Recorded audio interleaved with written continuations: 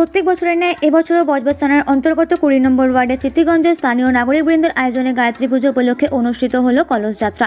এই গায়ত্রী পুজো আজ শুরু হলেও চলবে আগামীকাল পর্যন্ত। আর এই কলস যাত্রার মাধ্যমে এই পূজার শুভারম্ভ হয়। এই পুজোয় স্থানীয় বাসিন্দাদের উৎসাহ ও উদ্দীপনা তুঙ্গে বলাই বাহুল্য। এই যাত্রা বর্ণাঢ্য শোভাযাত্রা সহ বজবজ কালীবাড়ি অর্থাৎ সরস্বতী ঘাট থেকে গঙ্গা জল বজবজ প্যালেস্টার মোড় শ্যামপুর হয়ে পায়ে হেঁটে এনে সেই কলস প্রতিস্থাপন করেই পুজো পাঠ শুরু হয়। এই কলস যাত্রায় প্রায় 400 জন মহিলা অংশ নেওয়ার পাশাপাশি উপস্থিত ছিলেন বজবজ 20 নম্বর ওয়ার্ডের কাউন্সিলর মিঠুন ঠিকাদার সহ বিশিষ্ট ব্যক্তিবর্গরা। বজবজ থেকে মনোজ সাউ ও আদিত্য মাখালের রিপোর্ট, ব্রেকিং বাওয়ালি।